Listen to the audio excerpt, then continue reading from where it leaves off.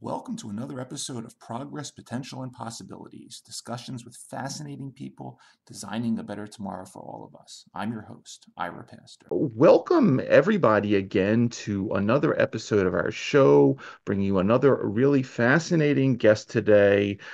Today, we have the honor of being joined by Professor Ibrahim Abubakar, who is the Dean at University College London Faculty of Population Health Sciences, a professor of infectious disease epidemiology, and previously served as director of University College London's Institute for Global Health. Professor Abubakar was appointed National Institutes of Health and Care Research Senior Investigator in 2017, elected to the as a Fellow Academy of Medical Sciences in 2020, and led University College London Center for Infectious Disease Epidemiology. Their tuberculosis program, was also a Senior Investigator at the Medical Research Council Clinical Trials Unit. He's also served as head of tuberculosis at Public Health England, and prior to his appointment at UCL, was professor in health protection at the Norwich Medical School. Professor Abubakar qualified in medicine in 1992, initially trained in general medicine before specializing in public health. His academic public health training was undertaken at the London School of Hygiene and Tropical Medicine, University of Cambridge, and the University of East Anglia. And Professor Abubakar is a member of the Global Preparedness Monitoring Board, chair of Lancet Migration, a global collaboration to help advance migration health, Lancet Nigeria Commission, and the National Institute for Health and Care Research, Global Health Professorship Committee.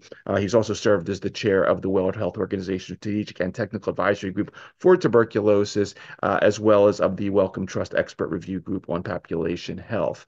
A lot of very interesting themes to get into today. We're honored to have him. Professor Ibrahim Abubakar, thank you so much for taking the time out of your schedule to come talk to us for a little while. My pleasure. Thank you for having me. Wonderful having you. A lot, again, very important themes to get into today. Would love to start things out, though, as we typically do, by handing you the floor for a little bit. One, to talk about yourself, just to further introduce you to our audience, a little bit about your background, the development of your intellectual interest in medicine and public health. And, I very much enjoy taking a look at the sort of the dissertations of our guest. And I found yours completely remarkable in the sense that, if I may read the title of it, an epidemiological investigation of the role of Mycobacterium avium subspecies paratuberculosis in the etiology of Crohn's disease. And I have to say, your dissertation brought together so many themes that we have touched on our show in terms of public health, animal health, One Health, the whole area of infectious diseases impacting sort of non-communicable diseases. Would love for you to take us a little into the history of this as well, because I think it feeds not just into those important themes, but everything we're going to be touching on a little later in the episode. Excellent. Thank you. So I suppose I should go back to the beginning. I was born in Nigeria in sub-Saharan Africa, and a lot of my aspirations and how I view global health has its beginnings and origins in the early parts of my life, looking at the society that I was born into, and the huge disparities between those that have and those that don't, and the inequality therein, and the needless loss of life associated with inequalities and infections in particular that exert an outsized toll on people. So eventually, I ended up studying medicine. I qualified as a doctor, subsequently trained further in general medicine and infectious diseases, and then specialized at a number of institutions in the UK, postgraduate specialism in public health. As part of that, I did the PhD you alluded to, and the motivations for that as a public health person with an interest in both inequalities as well as infections is to find a condition where perhaps there is a link between chronic diseases and acute infections, right? And there were a number of hypotheses in that era that, in fact, lots of chronic diseases are driven by underlying infectious diseases. So my thesis essentially conducted a national case control study looking at patients in multiple hospitals distributed across England that had Crohn's disease and community controls. And we used a variety of methods ranging from data on animals and how much those animals are excreting Mycobacterium paratuberculosis in the environment, all the way to water systems and people's water supply, and ultimately collection of clinical information on the cases and the controls about their risk factors and a range of things from diet to other exposures that may explain Crohn's disease. And then we undertook epidemiological analysis and published a range of papers that found some interesting associations. At the ecological level, there were very clear associations with paratuberculosis, but actually when you do individual level case control analysis, that association was not proven. However, we found other exposures in the environment, such as excessive intake of red meats and other dietary exposures that had more powerful associations. Nevertheless, that rekindled my interest in a disease that clinically had been a passion of mine, which is tuberculosis. Mm-hmm. And based on that PhD, I got into the wider field of other mycobacteria and Mycobacterium tuberculosis complex itself, and developed a research career in TB and TB epidemiology. And along the way, another, again, fascinating paper that I ran into of yours. This one was in the British Medical Bulletin in June of 2016, entitled "Repurposing Drugs for the Treatment of Tuberculosis: A Role for Nonsteroidal Anti-Inflammatory Drugs." And again, here the theme of repurposing in both infectious diseases, of course, the last couple of years, but in all sorts of diseases has become so hot. Again, in this particular case, you're dealing with traditional tuberculosis, and thinking about, okay, we need, as you point out, in an era where we have not been developing a pharmacotherapeutic armamentarium for this condition, or at the rate that we probably should be, what are some of the strategies to combat not just the disease, but potentially antibiotic resistance and all the other components of this condition? Talk a little bit about 2016, the work you were doing here, because repurposing, as I mentioned, is now 8 years later, an extremely hot theme on all fronts. So I suppose it isn't rocket science. Anybody that is aware of the way pharmacology and availability of new medicines and how we have over the last couple of decades made with every single intervention to protect us from inadvertent misuse of pharmacological agents, we made it harder and harder to get new compounds licensed. Therefore, ultimately, if you think about the thousands and thousands of compounds that are already licensed, and the fact that their use may not be restricted to the condition that either the FDA, the EMA, or the relevant regulatory authorities in the various countries of licensed medicines, that there are alternative uses for these medicines, it's really not hard to see that the opportunities are immense, right? To repurpose medicines and use them on new conditions. And we are every day discovering new uses for existing medicines. It's therefore not surprising for a condition like TB, where prior to the last couple of decades, there was nearly, over 50 years of a dearth of any new medical compounds. So prior to the arrival of bedaquiline and dilamine, the newer agents that are now used to treat multi-drug resistant TB, there was really very little new compounds in the TB armory to fight this devastating bug that continues to kill millions globally.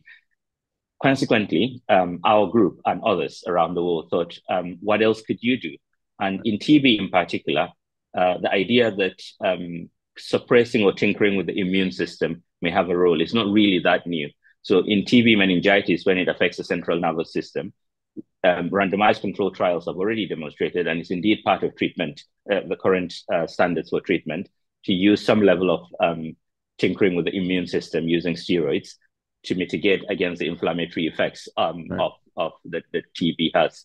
So extending that and looking at other agents that are immunomodulatory, including steroids, was a logical step. And consequently, I'm delighted to say others are doing the necessary trials. But innovation and looking at TB from a different lens and approach, and different approaches to manage TB, is something that in that phase of my career, I was passionate about. So contributing to the work of the MRC Clinical Trials Unit then, when I was a senior investigator, and really important trials that were being run by that unit, including, in particular, one led by my colleague in Singapore, Nick Payton, called the Truncate trial, that radically attempted to look at, could we shorten the treatment down to 2 months by using more agents and accepting a certain proportion of failure rates, including treatments that attempted to shorten the duration of drug-resistant TB treatment. I'm thinking here the STREAM trial, which was conducted by the MRC Clinical Trials Unit that I contributed to. So this paper that you cited is part of a series of activity that attempted to improve the treatment of TB. And I'm delighted to say some of those trials have been completed, and they've influenced global standards for the management of those conditions, and that we do things differently now because we've done those studies. Excellent. Excellent. So, again, moving now, again, a little bit forward in the TB theme, and I really appreciate you spending all the time on this because it is such a critical issue. You participated in the 2023 UN high-level meeting on tuberculosis. You've written a series of papers, one just a couple months ago in Lancet Respiratory Medicine, talking about the high-level meeting and sort of the situation where we are in terms of, we've made some progress. Unfortunately, though, tuberculosis has reclaimed this position from COVID as this world's #1 infectious killer. I was wondering if you could just take us through a little bit of what you've experienced per the high-level meeting and the United Nations, where we are in 2024 with regard to next steps. And then, I also found it quite interesting. You published another paper in Lancet Respiratory Medicine recently too, talking about, at the time, COVID-19 being a scapegoat for a lack of progress in tuberculosis, although, clearly very different conditions and, different situations. To take a little bit about sort of what you've also experienced in what we've gone through the last couple of years and how that's affected some of our progress as well. So my involvement in global TB policy actually goes back to contributions to the work of the World Health Organization on TB for over the last decade and a half. And after contributing to the formulation of multiple guidelines in different aspects of TB, they asked me to chair the main TB advisory group for the WHO called the STAG-TB. As part of that role, we, together with the leadership of the WHO TB program, helped put together the first high-level meeting on TB in New York, which was in 2018. And that actually was the precursor to the more recent meeting that you cited. And that meeting was superbly exciting because it was on a trajectory of progress. TB rates globally were declining, treatment rates were improving, and we were doing better and better, both in terms of investment in research and in our ability to do well in TB. It was an exciting time. Interestingly, the political commitment then, while not perfect, was also good. I was at the meeting in New York. In fact, I spoke at the UN high-level meeting in 2018, and we had a number of heads of states in attendance at the meeting, and they bought into the program, and implementation to accelerate that progress started. Sadly, as we all know, COVID hit us in 2020, and typical of what happens with TB, which Lee Reichman from New Jersey describes as a cycle of neglect, and as happened in New York with the disinvestment in TB control. Our neglect of TB during the pandemic and looking the other way has meant that, sadly, TB rates reemerged.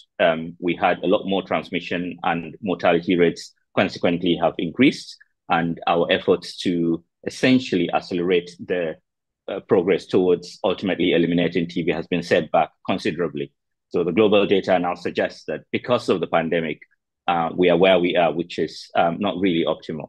So this meeting took place then in that context where, following some progress, we have had a significant setback. And disappointingly, compared to the 2018 meeting, there were far fewer heads of states in attendance. There were political representatives at the meeting, but the level of political traction that the TB community attracted was disappointing. And I'd like to call out the leadership, especially of the countries with large burdens of TB, i.e. the middle income countries that have the largest number of countries, that they should take more responsibility and contribute to global leadership in both TB research, but also TB control. I'm obviously not suggesting that there isn't a place for the UK, for the US, and the major health economies to continue contributing. TB affects us all, and until we get rid of it everywhere, a bit like COVID, it may come back to haunt us. Therefore, it's important we all contribute, but there's a particular role for those countries. The positive from that high-level meeting is that actually, if you look at the text of the declaration, countries remarkably were more concrete in their commitments and in the metrics they lay out in terms of what they want to achieve with TB control going forward. So what I now do is to say, given that there is now agreement of what needs to be done, we need to get on and do it.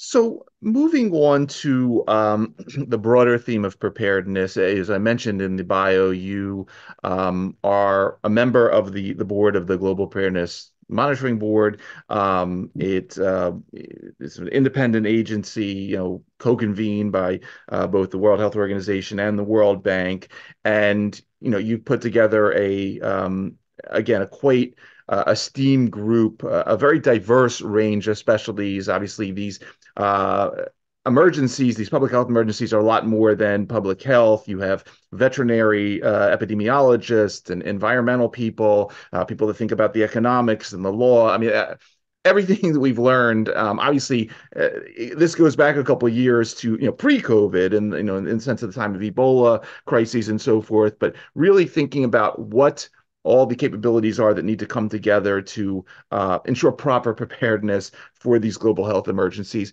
Talk a little bit, if you would, about the history of the Global Preparedness Monitoring Board, and a little bit about your election to the board and serve, obviously, in a very, very critical role with your set of expertise. Yeah.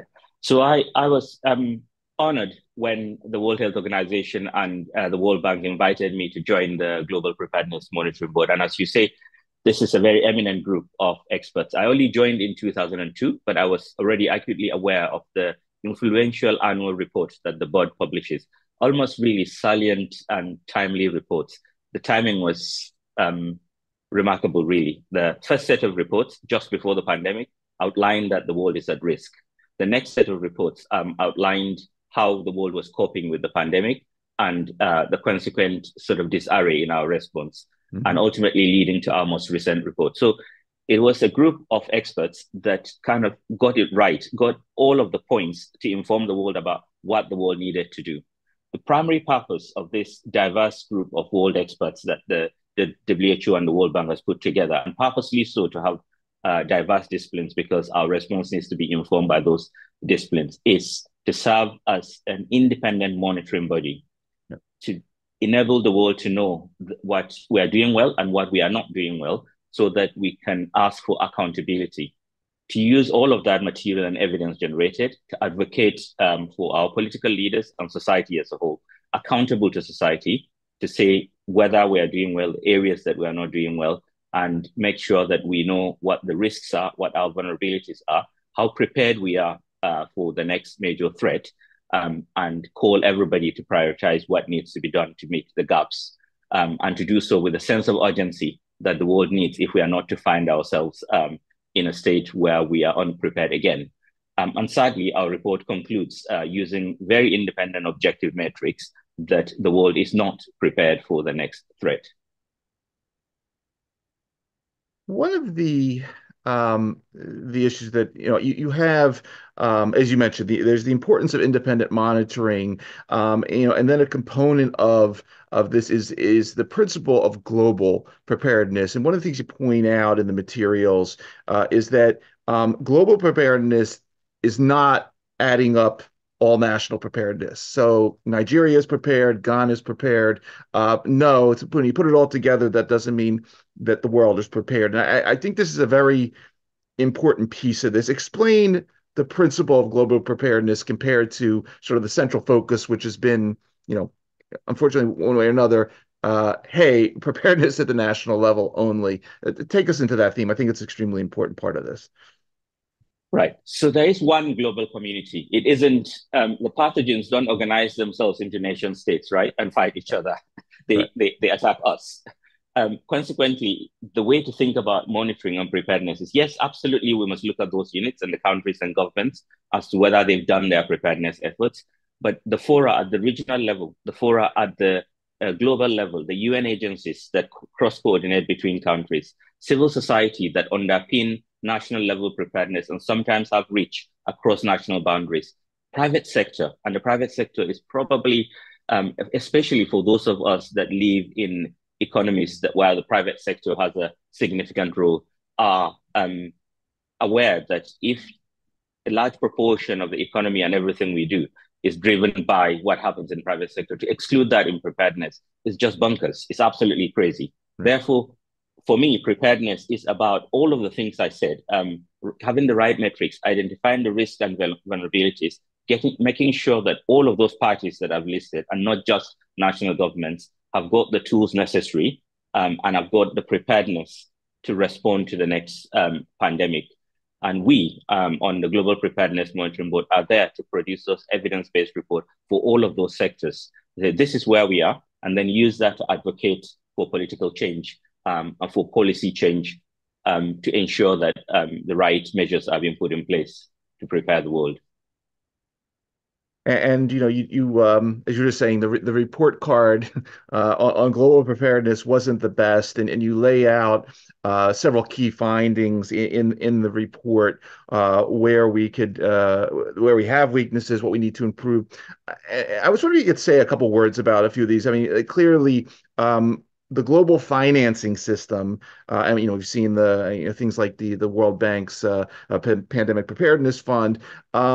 The global financing system for pandemic prevention, preparedness, and response clearly needs more to be expanded. And there's a lot of pieces that go into that. Again, that's a financing beyond just health financing. One of you say if you read that. And then also the topic of equitable and robust R&D and supply chains. Again, we saw the weaknesses to this the last couple of years. I wonder if you could let's talk about that, because these are two major weaknesses, I'll just say, within the list of weaknesses. And I wonder if you could talk through some of your views on these topics. Sure. So firstly, I think I'd like to start by reiterating our main conclusion, which is essentially the world is falling behind, right?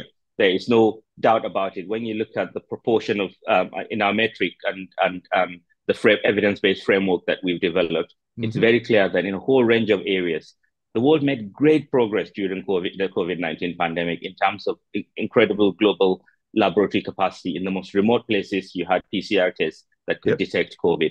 The world also mobilized communities because the whole of society was affected. And that's what pandemics do. They affect the whole of society. Therefore, it's incredibly disappointing that shortly after the pandemic, in a very typical human fashion, because we want to forget about bad experiences, we very swiftly moved to essentially disinvesting in many of these areas. So rather than actually making progress, we've taken a step back in terms of the amount of investment and financial commitment. I must congratulate and acknowledge positively the creation of the pandemic fund, but it is nowhere near adequate. Even in the simple need for research and development for preparedness for future pandemics, the pandemic fund is a tiny, tiny fraction of what the planet requires, our humanity requires to get ready for the next pandemic. Therefore, the order of magnitude in terms of financing that we need, but not just commitments to money, but actually realizing those monies and our ability to dispense those funds and utilize them, whether it is in R&D or strengthening public health programs at the national, regional, and cross-national level.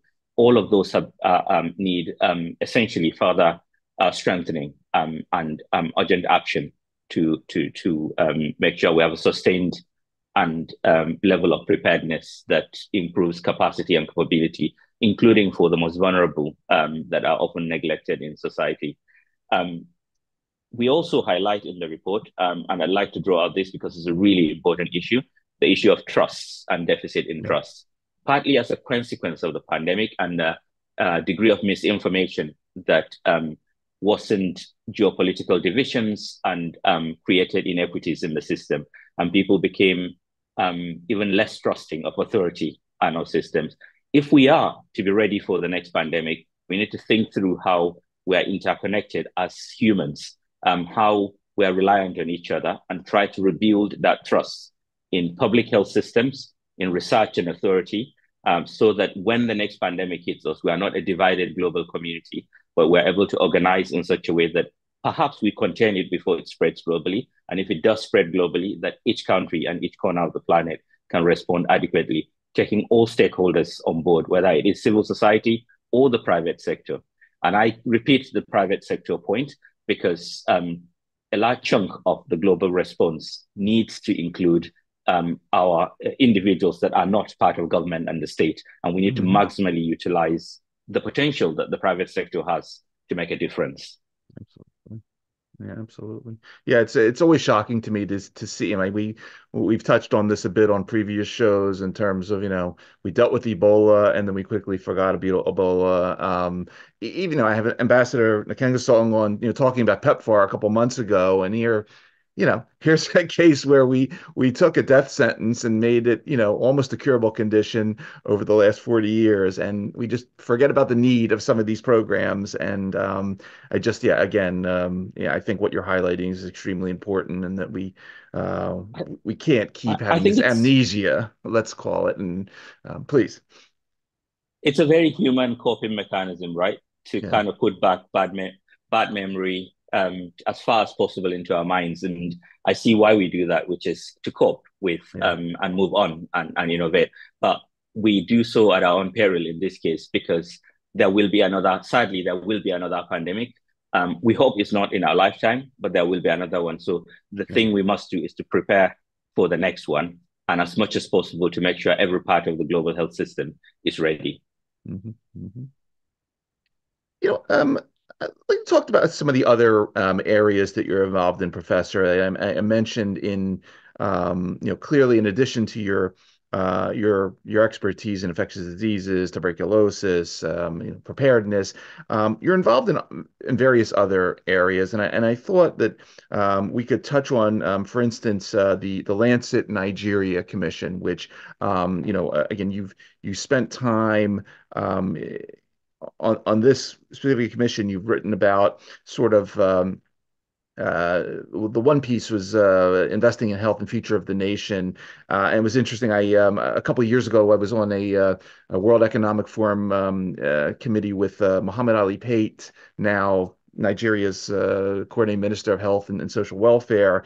Nigeria is fascinating, right? I mean, it's a wonderful microcosm of sort of everything we were just talking about, in the sense, large population, extreme wealth in certain areas, extreme, the poorness, many ethnic groups, a very diverse economy.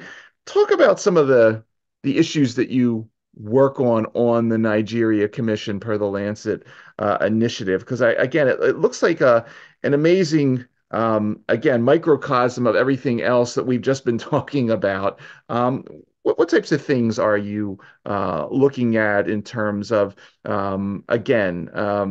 resources, the abundance of human capital, all sorts of these initiatives to sort of improve the health system and the future of Nigeria as a nation?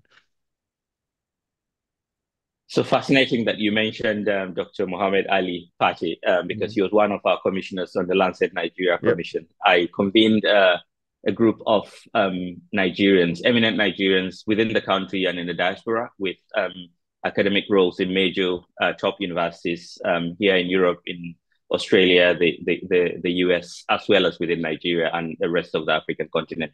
And we spent 2 years putting together all of that evidence and doing analysis, collaborating with others that have access to data such as the Institute of Health Metrics in Seattle to get sort of the global burden of disease type data, but also compare Nigeria with other West African states.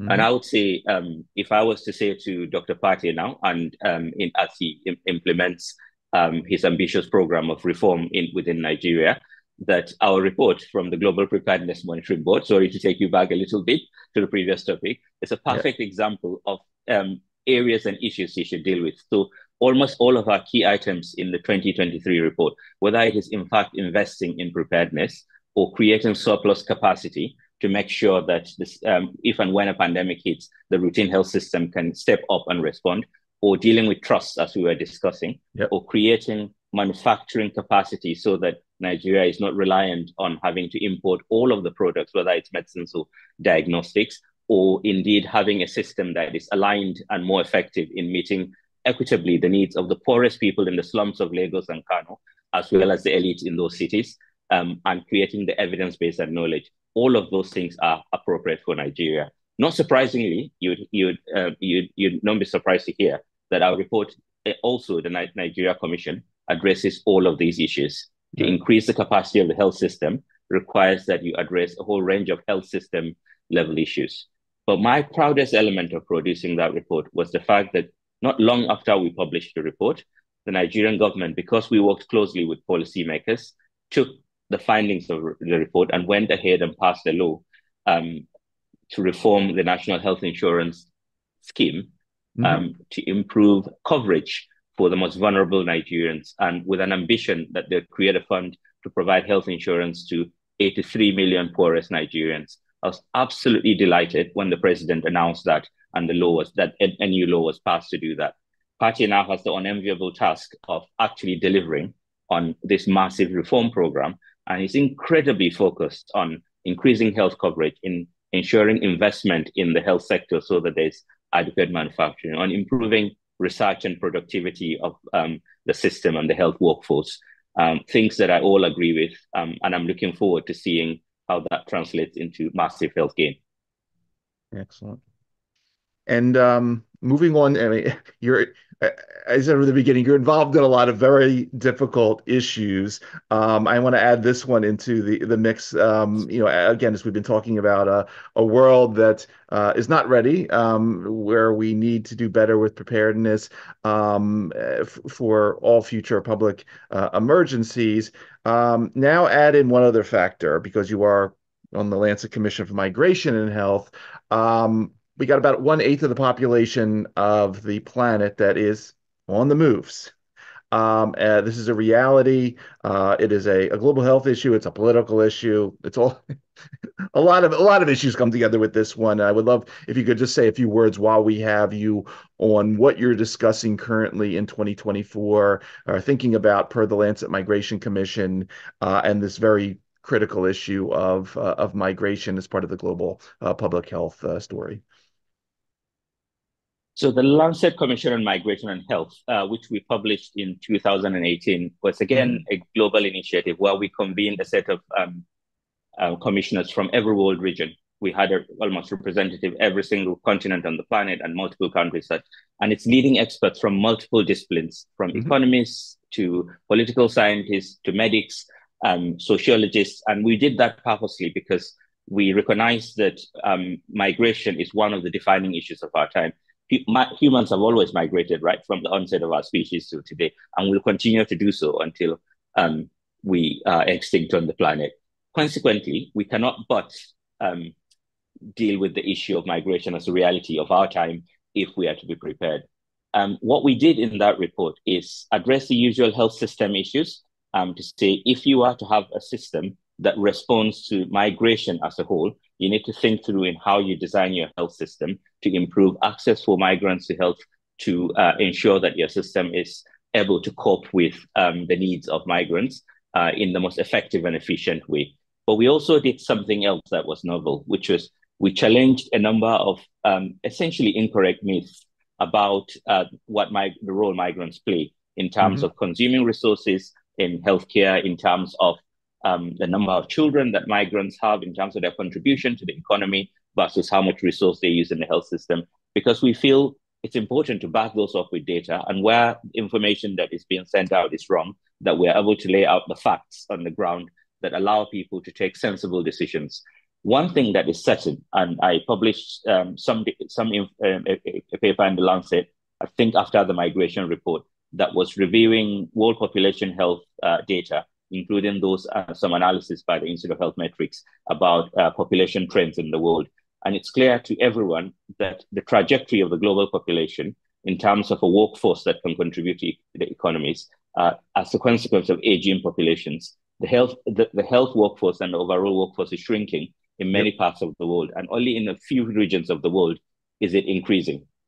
And the only answer that one can see to this change in global demography is the movement of people. Now, we have a choice of either doing it right and ensuring that we're able to respond to this change in demography and ensure that everybody in the world benefits from this change in dynamics, or we do it wrong and we end up with migration where both migrants and receiving populations get it wrong.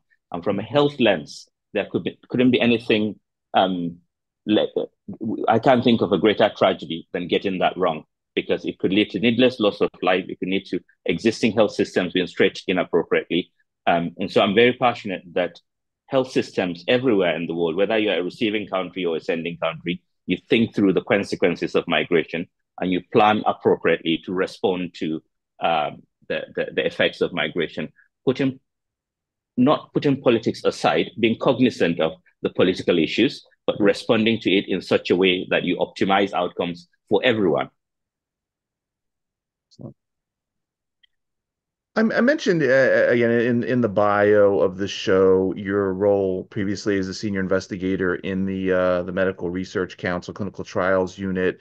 You participated in the recent World Health Organization's first Global Clinical Trials Forum back in November. Can you say a few words, because this is another area clearly, the clinical development has been concentrated in certain niches over the years. I mean, you explored quite a few topics here in terms of, ultimately building a more sustainable system that, you sort of find used all the time and providing utility for all populations, even addressing underrepresented populations, children, women, pregnant women, so forth, and then also adapting for some of these new therapeutic modalities, whether they're traditional interventions or digital therapeutics and so forth. Could you just give us a little synopsis of what you took away from this recent WHO meeting? Sure. So I was actually delighted when the WHO asked me to co-chair the first global forum on clinical trials, because it is an issue that I've been involved in, as you said, from my time at the MRC Clinical Trials Unit, and I continue to run and be principal investigator on major randomized control trials in my field of interest, that is TB and other areas, and contribute to other people's trials. One observation is that we, on the one hand, our regulatory systems that are created to protect us from harm have become way too cumbersome. When I compare what my colleagues that were working in the 60s and 70s at the MRC unit were doing, where in a few years they could do multiple trials, with what happens today, the phase at which we deliver results for people has slowed down immensely. On the other hand, the world is faced with even more threats, with all of the other difficulties such as pandemics and the emergence of chronic diseases and the rising opportunities to make a difference to conditions like cancer. So the clinical trial space at the global level needs a massive amount of rethink about how we optimize the systems. And this meeting in Geneva convened a large group of experts, from the regulators to the major funders such as NIH and the European Commission, to national governments and regional authorities from every world region, as well as clinical trialists, as well as industry as observers. So the big pharmaceutical companies and diagnostic manufacturers. It was an amazing congregation of the global clinical trial community. Remarkably, there was agreement across the community that something needs to be done, and there are concrete things that we need to do to prepare for the next phase of global health threats, including the next pandemic. And those things include having a system that means that we move towards larger, robust platform trials. We don't do pointless. We reduce the number of small, pointless trials that don't lead to significant clinical results, and we organize, as the big countries can do, or big regional arrangements, into large platform trials that can evaluate multiple compounds, to be more innovative in the way we deliver trials, to simplify the levels of regulation that we have, while maintaining safety. So making sure that new agents are scrutinized sufficiently, but ensuring that paperwork and protocol that is unnecessary and is slowing down trials are reduced to levels where trials are more efficient, to setting up systems where we think a mantra of trials always on. So although you would need to have massive trials during, for example, pandemics, the way to do that is to make sure those platforms I described at the beginning, they're operating effectively, addressing your chronic conditions, cancer, cardiovascular disease. And then when a pandemic appears, you have those platforms ready and you just switch them to responding to the new threat of a pandemic infection. So always on was sort of the narrative that we had. Simplified governance, platform trials, and trials that are always on was a summary of that meeting. Yeah, I very much enjoyed that theme of always on, and then the other thing you just touched on, the this trend towards, how we more appropriately study combinations in other therapeutic areas. Obviously, we've made amazing strides for things like HIV, and I think there's very interesting strategies there to how we look at things like combination first versus waiting decades to study individual drugs and ultimately putting them together. No, it's yeah. Again, that was another really interesting forum that you got to be involved in there, and again, I was just impressed by your involvement in all these different areas. What else is coming up for you in 2024? I saw that there's some conferences, I think later in the year, in terms that you're going to be speaking at. Anything in the coming months, as we just entered the new year, that we should know about in terms of public-facing initiatives where we can listen to you, possibly run into you? Anything else on the calendar that you want to mention for the public, please? Anything I missed? Take the floor kindly.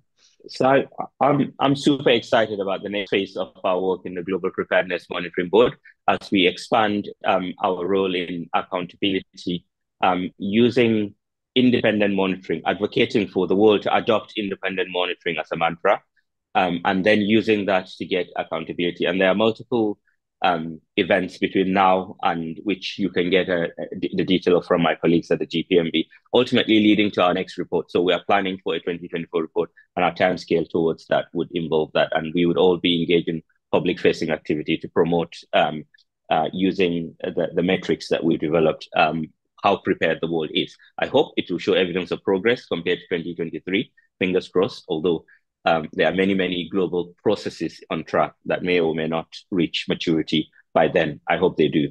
I'm excited about some of the work that I am doing in relation to health systems, on cancer in particular. And I'm speaking at the University of Chicago at their ground rounds in April. And I'm looking forward to that event because we'll be talking about health systems, cancer, and inequalities.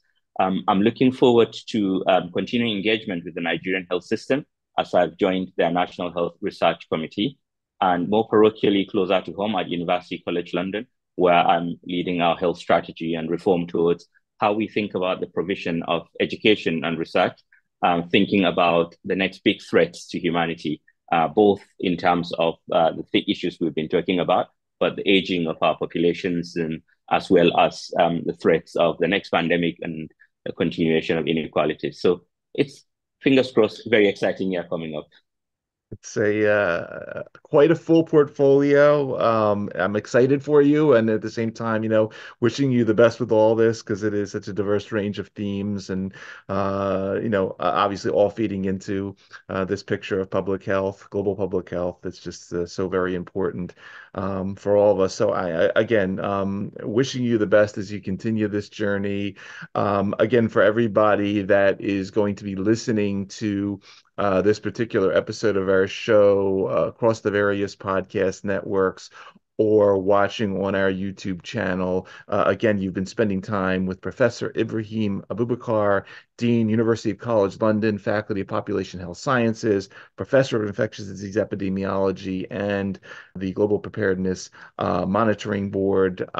Professor, I really want to thank you for taking the time out of your schedule today to come talk to us for a little while and expose us to everything you're doing, you've been involved in. Really, thank you for doing it. And as we like to say on our show here, thank you for helping to create a better tomorrow for so many people out there via the type of work that you've been doing. It's a really great story. Thank you very much. It's been a pleasure.